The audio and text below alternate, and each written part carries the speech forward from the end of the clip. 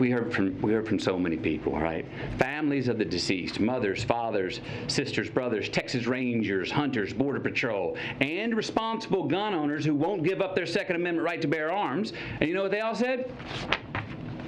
We want secure and safe schools, and we want gun laws that won't make it so easy for the bad guys to get these damn guns.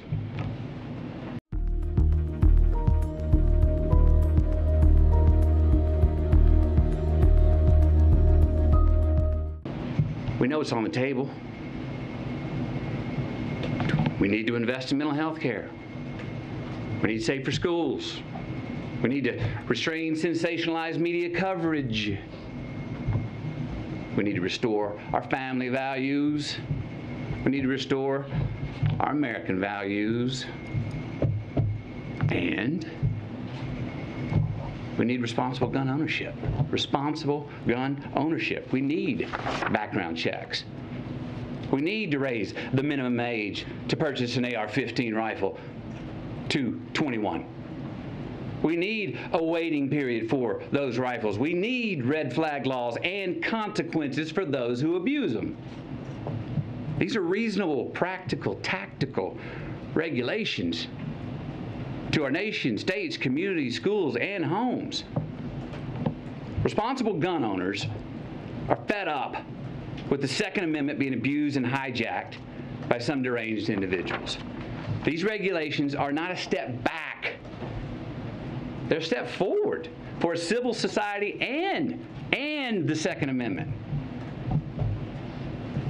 Look, is this cure-all? Hell no. But people are hurting. Families are, parents are. And look, as divided as our country is, this gun responsibility issue is one that we agree on more than we don't. It really is. Look, this should be a nonpartisan issue. This should not be a partisan issue. There is not a Democratic or Republican value in one single act of these shooters. It's not. But people in power have failed to act. So we're asking you. And I'm asking you, will you please ask yourselves, can both sides rise above? Can both sides see beyond the political problem at hand and admit that we have a life preservation problem on our hands? Because we got a chance right now to reach for and to grasp a higher ground above our political affiliations. A chance to make a choice that does more than protect your party. A chance to make a choice that protects our country now and for the next generation. We got to take a sober, humble, and honest look in the mirror and rebrand ourselves based on what we truly value. What we truly value. We got to get some real courage and honor our immortal obligations instead of our party affiliations. Enough with the counterpunching. Enough of the invalidation of the other side. Let's come to the common table that represents the American people. Find a middle ground, the place where most of us Americans live anyway, especially on this issue. Because I promise you, America, you and me, we are not as divided as we were being told we are. No. How about we get inspired? Give ourselves just cause to revere our future again.